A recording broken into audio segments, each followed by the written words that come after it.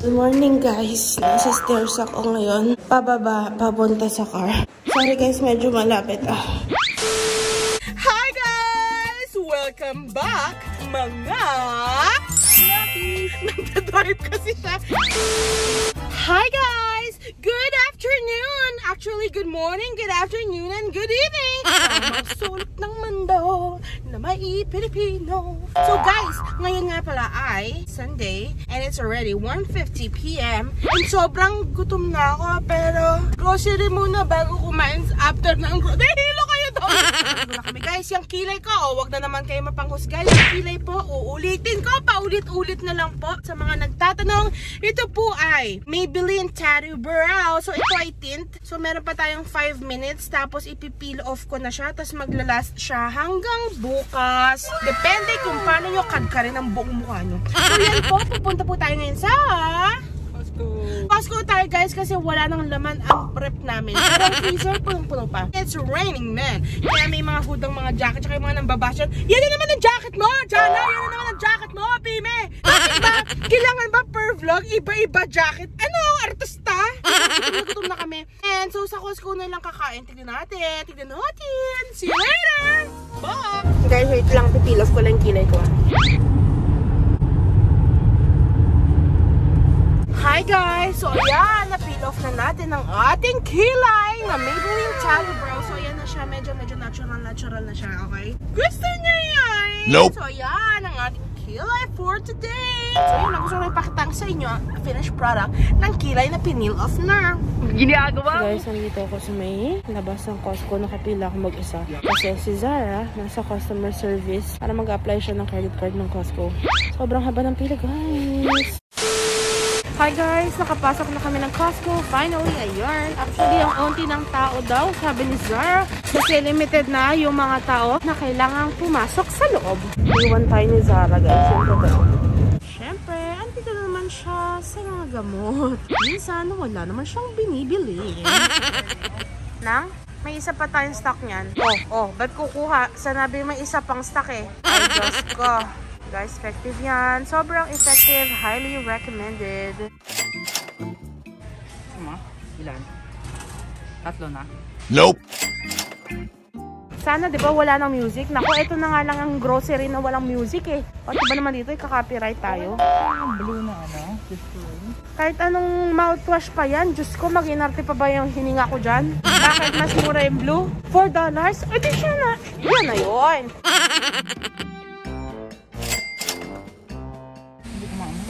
Ako. Hindi ko type ang may lola. Walang offense sa mga lola dyan na, pero hindi ko type. O, diba? Nag-sale na. Hinintay ko to. Hinintay mo mag-sale? Ilan bibilin mo? Yan tayo eh. Hoarder to si Sarah guys. Akala mo, ang laki ng bahay namin ngayon para isa store yung mga pinagbibili niya. Aanhin mo yung 4 na mouthwash. Yung totoo, dadalawa ng bunganga namin. Nakakaasat, pakita ko sa inyo guys. Tignan nyo naman oh. Merong 4 na mouthwash. Merong 6 na pang buhok at 2 pang laba.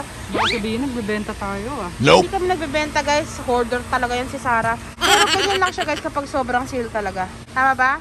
Tama. Magkano snuggle? $9.99 ang isa guys. So yun. Ano yung listahan na yan? Oh, makikita mo yung mga sale sa Costco. Ganun.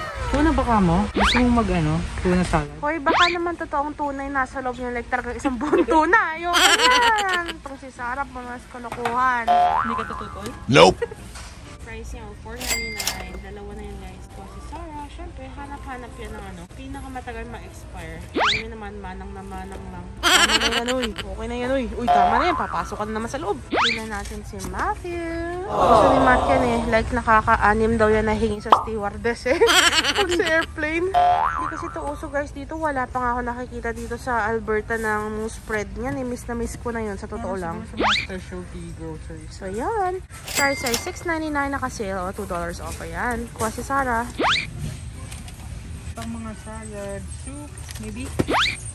So, ayan. Kuha si Zara na cheese na crispy. Ayan. Naka-sale siya guys. $9.69 lang isa. Siyempre, expiration. Oh my God. Mainog na. Oh, kahit ano. Para sila ngayon. Pero ano lang to, eat. 9 to. Ayan ang 9. Ang price niya guys ay $9.99. $9.99. 8 pieces guys ng mangga. So yan na lang. Gulo. May nahihilig sa banana. Kaso kinakain niya na may peanut butter. $9.99. So ang bag na guys. Kota isa. Ito na yung itsura ng card natin ngayon. Toka ni Zara to, diba guys, kapag Costco. So mamaya, iyak yan. Medyo masikip ngayon ng mga daanan sa Costco kasi kalat po yung mga yan, no? Wait lang guys, sisingit ako. Tingnan natin. Ay, Diyos ko Lord. Ay, kaya yan. Ay, Diyos ko Lord. Kayang-kaya guys. So, diba, wala ako nabangga. Eventually na lang. Bakit? Para saan? Goy. Pang keps. Bibili daw siya ng pang-ahit ng keps. Dito pa rin tayo sa Costco guys. Ginagawa mo! Next version na to. Spinach dip, 2 piraso, naka-sale. $2 ng sale niya. So, $5.99 na lang guys. Ayan. Kaya mo ubusin to by June? Oo naman. Guys, spinach dip. Monster ako niyan. Shoutout sa'yo, Cassandra Mikay. Hindi ka naniniwarang paborito ko yan, ha? Hey guys, kukuha rin si Zara ng Connie's Kitchen, pera, and spinach chicken sausage. Nakasilo, $3.50 yung bawas niya. So, $9.99. Pakain ka rin ito? Siyempre naman. Pwede rin yan guys pang baon-baon since salad ang baon yan everyday. College siya guys. Ang dry pork ribs. Garlic ribs, ganun. Price ay $14.99. Ayan. Favorite ni Zara yan. Yan. So, yan pa rin ang kukunin niya. Yung Angus na beef burger. $15.99. Sarap yan guys. Nagbo-burger kasi kami, di ba yung walang bun? Ayan guys. Kuha siya na. Pakita natin. Ano yan? Ayan. Pili ka ba ng mataba? Alam kong hindi diet guys, pero considered na keto to, no? Huwag kayong ano dyan. Bakit makita ka ng chicharon, pili nyo nakataba. Keto yan guys, keto. So kaya si Zara ng isang napakalaking chicharon at ang presyo niya ay $9.69. So ang goal is lowest or walang carb. Ito yung carb niya, 0. So consider siyang diet guys. Yan guys, yan ang hindi diet. Pero wala eh, nakasale ko na natin. Tsaka sarap yan guys eh. Ayan ang beef bulgogi mando. So bibigo yung tatak yan guys. So, sobrang sarap yan. Ang price ay $10.99 o napakamura. Siyempre, hindi kompleto ang Costco kung hindi bibili ng paper towel. It's either paper towel o toilet paper ang alternate na binibili. Pasok tayo sa dairy. Kuha tayo milk for $75 lang. Kuha lang tayo ng egg. Dito, yun lang. Yung egg ay 2.5 dozen. Ang price ay $8.49. Ayan, kukuha lang si Zara. Kuha tayo sa pasok tayo sa produce. Ayan. 6 lang ang pwede sa loob, ha? Mushroom? Bakit? Mushroom? Hindi kailangan ng mushroom. Ginagawa mo! So, yun guys. Kuha tayong steak. Alam mo, napakamahal ng mga steak lately. Yan na ba pinakamura? So, yan. 2 piraso. Ang price ay $37.32 at yan agad ang pagkain natin bukas. 10 piece. Ilan? 4? Okay na. So, ayan guys. Wala pa rin dine-in sa Costco. So, nag-take out lang kami din. Dito na namin chichibugin. Wait lang. Prepared ako dyan guys. Wait lang kayo dyan. Ito po ay baon ko galing sa bahay. Okay, this is your Tupperware. Nagdala akong Tupperware guys kasi hotdog ang food namin. Tatanggalin natin ang bread! Okay, itaob na natin si Jumbo hotdog. Ginagawa mo! Igalawang hotdog guys. Wala pa kaming kinakain. Uy, ito yung judger. Alas 4 na. Ginagawa mo. May baon ako. Ito ay tawag. Sauerkraut. And then, yung totoo! Pangalawang hotdog! Ayan! Guys, may ready rin. Dala rin ako ng kubiertos. Meron din kaming 10 pieces na chicken wings. Ayan, kakainin din natin. Guys, believe it or not. Ginagawa mo. Kasi guys, nung binibigyan nilang sachet-sachet, ang hirap nung gamitin. So, may baon akong ketchup. May baon rin akong mustard. Ayan. May baon din akong relish. Ay, nakayaw talaga ng mga sachet-sachet. Meron din tayong barbecue sauce, guys. Hindi diet, pero bakit ba? Ginagawa mo. Guhitan mo. Sorry, parang ipot-ipot lang. Sabi mo guhit eh. Guys, wag mang hahusga. Meron talaga kaming Pepsi. Wag na kayong manghusga. Kasama yung pag binili mo. Diet Pepsi. Diet Pepsi. Nakakalaki pa rin ang tiyan. Oh my goodness! Ginagawa mo.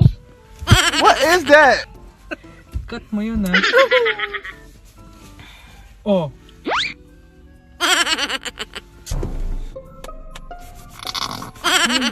Mangan tayo. Mali. So, magsalita ka rin, hayop ka. 1, 2. Mangan tayo. Ay, taray. Sinupsip lang niya, besh, yung hotdog. Ang total pala ng pinamili.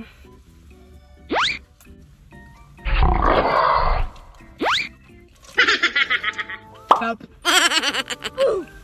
Ginagawa mo.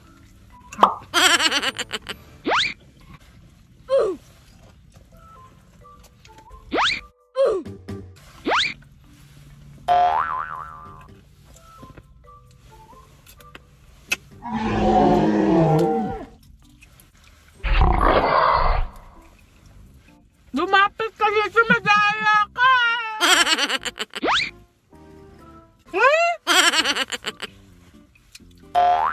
Sana manok yun, diba?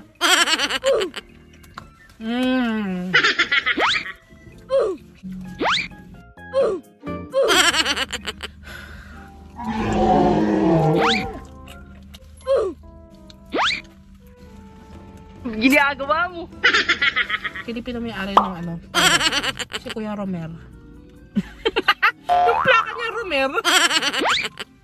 Ang haba-haba na kahit yung gano'ng malaki. Sabi niya.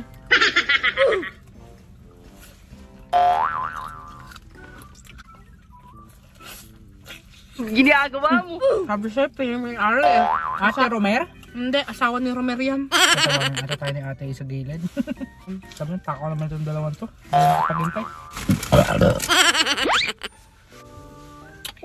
Ashim.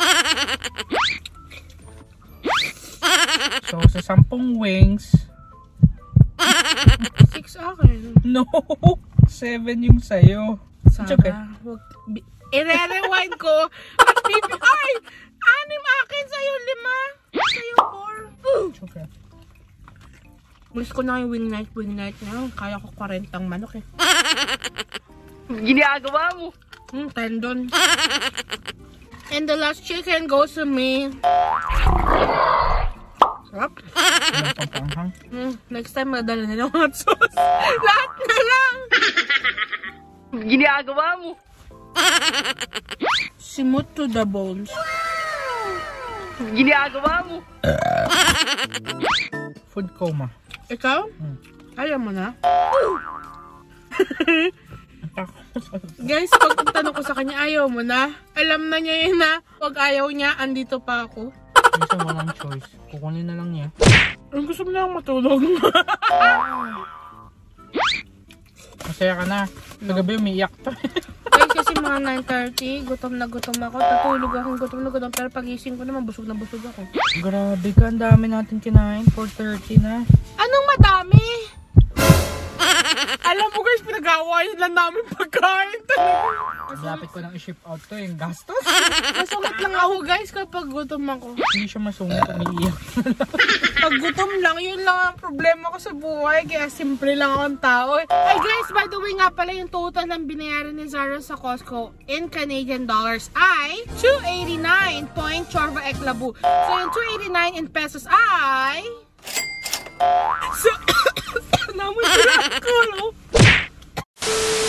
So guys, thank you nga pala sa lahat na nanonood sa aking channel, mga Jannavlogs.